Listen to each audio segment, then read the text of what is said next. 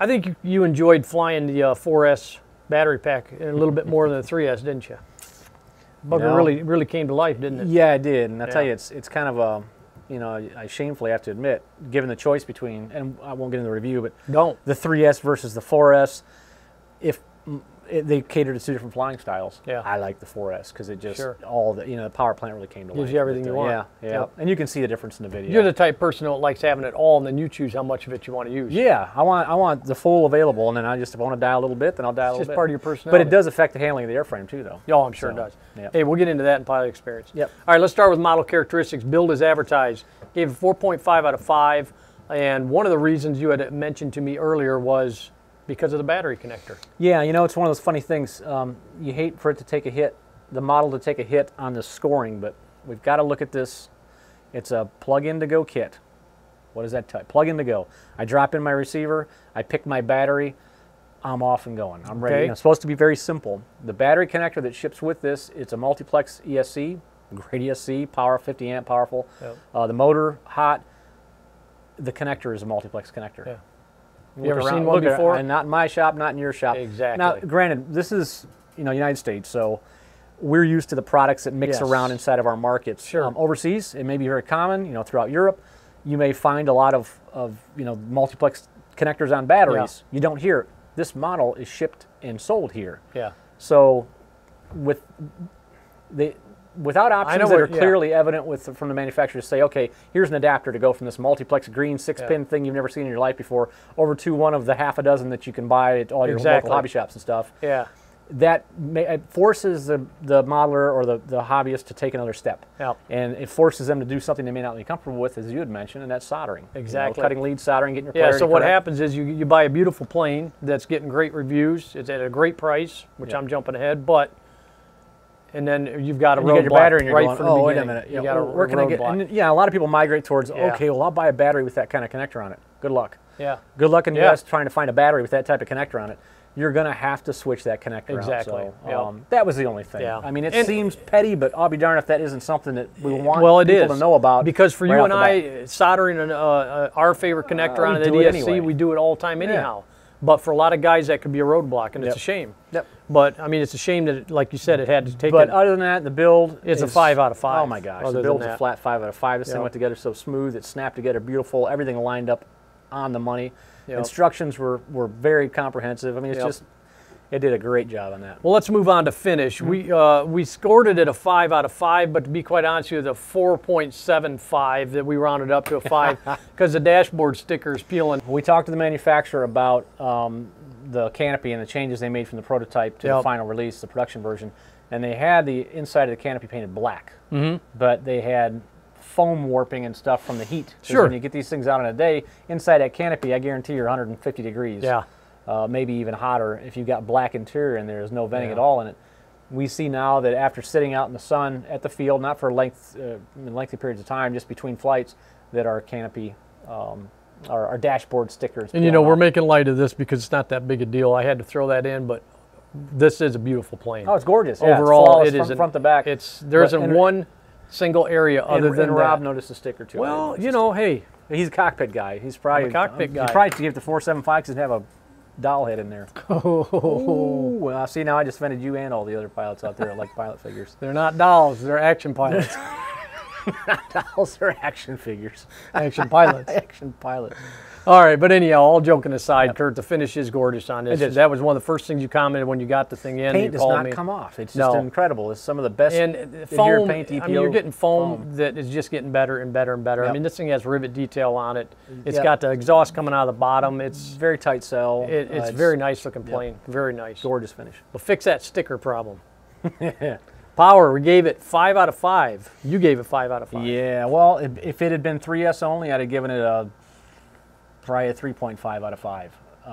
But that affects the aerobatic nature of the aircraft by going lighter weight battery. It's more flippy, and I won't get into into the that's ground handling. Please. Yeah, one more. But it's so the fact that you can choose to go to a 4S setup. Yeah, you got great. I'd have to say probably unlimited climb out, vertical on a fresh pack, a 4S pack. it just goes nuts. So plenty of power. A little different, feeling with a three blade prop, and that's not anything that's an anomaly. Well, 3 a lot blades, of guys go 2 blade because you get a lot better torque and power curve or thrust curve out of the prop. Sure. Up to maximum speed. 3 blades always have their 3 blades will develop their thrust very early on, but then from that point, they get up to that, and then from like the 50% throttle to the 100% throttle, you tend to notice kind of a flat, increase in thrust, and it's not real noticeable. You're not losing it. You're just not gaining. You're not gaining a whole lot, and your speed doesn't really change a whole lot. So you kind of get a halfway into the throttle or 3/4 of the way into the throttle, and you've kind of achieved what you're going to achieve out of the power plant. You can give it that little bit more, but just burning more air, burning extra wattage, just not necessary. Yeah. But even on either 3S or 4S, same prop, you don't have to change anything out. It had ample power for what you want it to do. Based on the weight change for the setup, and we'll get into that a little bit further. Now, Kurt, I noticed on this prop they've got it to scale variable pitch, but I think this is fixed, right? It's fixed, yeah. You can probably cut it off and re-glue it. No, don't do that. Just don't listen to him. He'll get you in trouble. To him. All right. Ground handling, 4.5 out of 5. Yeah, it's what you'll find is on the 3S setup as you come in to set up your landing. If you got any crosswind at all, it's going to buck and kick in a little bit. It's going to be a little bit rolly, and you're going to kind of fight yourself into the runway. You've got plenty of authority on all control surfaces, but it can get a little bit dancy when you're bringing it down in. The 4S does help. It definitely adding that extra forward weight. And the big thing with weight distribution with the different battery choices that impact the model so much is we set our CG. I think in the video it was 80 millimeter. Is where it balanced out to, which we've got 76 to 86 millimeter for our range on our CG. Right in the middle there. We're right in the middle, which normally is great, fine, wonderful. It felt right at the edge of being tail heavy when we flew it with the 3S, sliding that pack all the way forward. As you get into ground handling, then of course being so close to that aft CG, you're right on the money. You know what that feels like when you come to ground effect. It's just like, come on, get down. You want to get it down on the ground, and it just wants to dance. So we had pretty heavy crosswind on our testing day, and it was a handful coming in a little bit. It was dead. We kept landing at dead crosswind, crosswind, about 6-7 mile an hour. Yeah. But you could do it. You just had to bring it a little bit hotter and set the mains down and bring it in. But on the ground itself, the steering, the tail wheel is fantastic. I mean, you can just cut tight little circles on high rates, just round and round and round. So it does a great job taxiing around. And we've seen a lot of foam. Another high point for the X300S, a lot of foam planes that just don't handle well on the ground. No. They're either understeering in the tail, or the linkage is kind of hokey, or it's just like, or it's weak. You get it's like an fold afterthought. over. Yeah, it's like, I had to put a steerable tail wheel on there, but it was an afterthought. This is a very positive response, and you have a lot of great control with the tail wheel on the ground. So. Durability, 5 out of 5. Yeah, we did have a little nose-over incident when we were test flying it. Well, that's what knocked the sticker loose then. I have to take back everything I said. It came down heavy on the horizontal stabilizer, and you've got a full hinge rod that goes all the way through. And what it actually did was bent the hinge rod at the tip, so we just cranked it back at the field, and it was right back up where it needed to be. So we did test its durability, and it's EPO foam, which is the whole goal with this type of plane. Is it's durable, it's tough, it's going to handle some impacts and stuff. But all right, let's move on to pilot experience. Flight is advertised, 5 out of 5.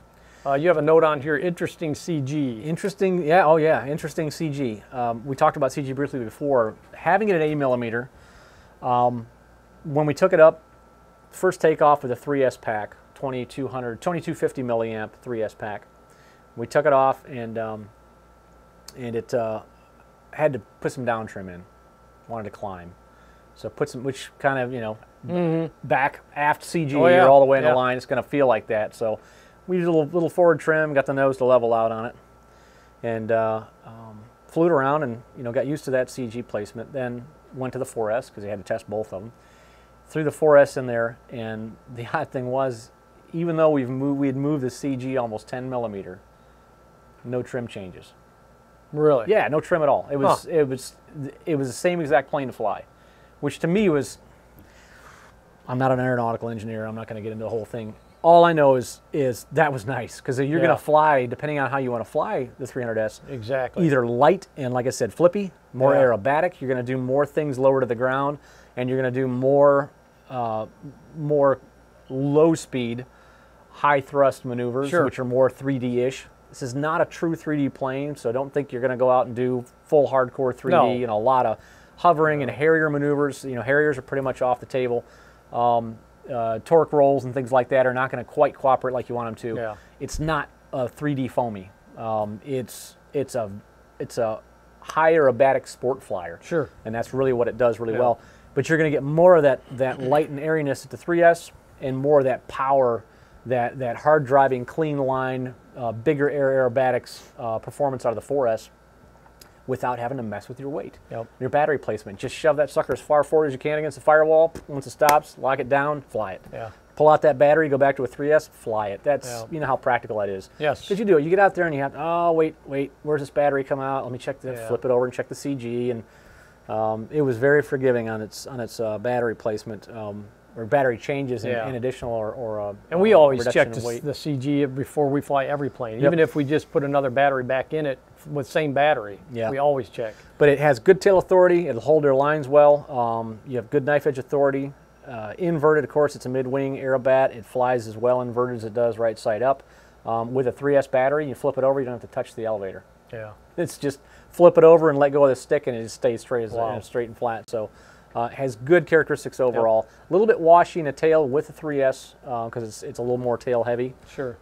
It gets that kind of, and you've experienced this before too, and I'm probably get a bunch of comments on this video because of my lack of ability to describe it more eloquently. But you get kind of a washiness right as you get towards stall. And when you're doing some downwind turns, I think it's more due to the CG placement at that point than it is anything else. It gets just a little bit washy on the tail. Sure. And then if you're pulling a tight snap or a tight maneuver, the tail wants to follow through a little further than you'd expect it to. So, and again, I think that's more to do with the CG. All those tendencies went away when we went to the 4S setup. Okay. So, you know. When you're doing maneuvers you do with the 4S, faster power plant, more powerful power plant, you're not going to be falling in that situation anyway. Sure. And likewise, when you're running 3S with lighter in the nose, heavier in the tail, you're going to want it real aerobatic and flippy so you can do that stuff and take advantage of it, more thrust vectoring. So it just had that characteristics that I noticed, which if anything on 3S makes this a more challenging plane to fly than on 4S.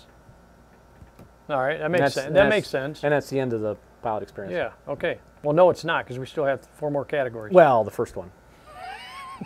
Go ahead. Flight time. You gave it a 5 out of 5. You got 8 to 9 minutes.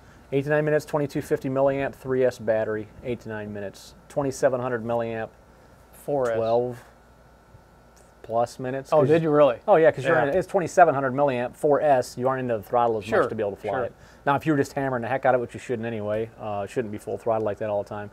You know, you can cut into that, but we had some great run times with it. That's good. Very good run times. Field size, park or flying field, obviously. This is either a large park, air park, you know, like if a park that allows people to fly electric airplanes. It's barely makes the park classifications from a wingspan perspective, 48 inches or less, 47.2. Weight, it's within it. So large park, or you're going to have fun at a flying field with this. Just make sure you're doing it on the weekend. This is a weekender. Wow, man, we were full of it. That was bad. Portability, 4 out of 5. Yeah, 4 out of 5. We talked about the fact that you're not really going to take the wings off. It's 2 screws inside. Easily accessed. You just go right down through the hatch, removable hatch, and you can pop them out. But you got to feed those aileron leads up through a little access port, and it's not the quickest and easiest to get it assembled and disassembled. But it's also small enough. This still fits within the realm of a back under seat. 48 inches, you can stick it in the back seat. And it's foam. It's going to handle getting stuck on its nose and bumping the wingtips. You're not going to tear anything up, so it still remains very portable. Skill level, intermediate. Definitely. I agree with their assessment. Hitec listed this as an intermediate qualification, and I would agree. Well, anytime you step up into any aerobatic airframe, you should not be trying to get your chops. You should better have your orientation down. You better have the basics, because you're going to get yourself in maneuvers that you got to do some quick thinking to pop back out of. And I'll tell you, small airobats are not easy to handle. No. They're not easy handling planes. Everything happens way too fast. Yeah, it has a tremendous axial tendencies to it, and whereas larger aerobats, we've talked about how easy they are to take off and land. Yeah. You know, when you get into the 30cc and stuff like that, they're very forgiving. When you get into the foam, the smaller foam aerobatic planes, they can be a little bit of a handful. Well, they're so responsive. If you aren't comfortable, if you're not an intermediate pilot. Yeah, and you're not going to fly this on expos.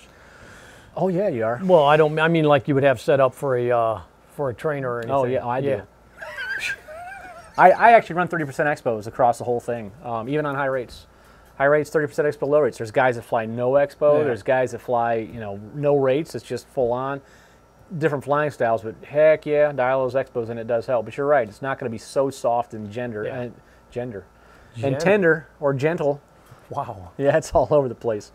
It's not going to be so gentle in the air in terms of your back dampening rubbed? goes that you're not going to find it flies like a high wing. It flies like a plane. It doesn't have a high That was the response. point I was getting to. But This you, is a you root. This shredded is a it root into to tip, hamburger. root to tip Yeah. control surface. So Yeah. no matter what you do, it's going to be responsive. It's going to be responsive. It's going to yeah. react to what you're doing.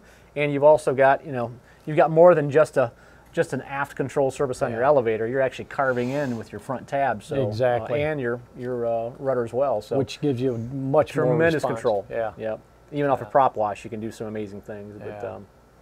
that's it, man. I think so. That's the review of the Weekender. New line by Hitec, new series. They have I'll multiple tell you planes what, coming out. if this is the indication of what it's going to be like, this is a very nice plane. The absolute summary is the value of this plane, its capabilities, its durability, its performance, its finish, its build quality, even the packaging. Yeah. Everything about this plane at $219.99 is fantastic. Yeah, it is. It is. And it started when I opened up the box, and it carried all the way through Yeah. to flying it out at the field. I don't know how they do it, to be honest with you. I mean, the servos are smooth as glass. You think you bought $40 servos and popped them in there. There's so many things about it from head to toe that you go, how can they even sell it and make profit? They don't care about making money. They just love They selling. love selling airplanes. So Let's if you want to see the finish full this. review, you can head to our website at tubefly.com. For mobile users, you can go to rcflightsource.com, download our mobile app, and take our content with you on the go. I'm Kurt with Two Brothers Hobby. And I'm Rob. Thanks for watching.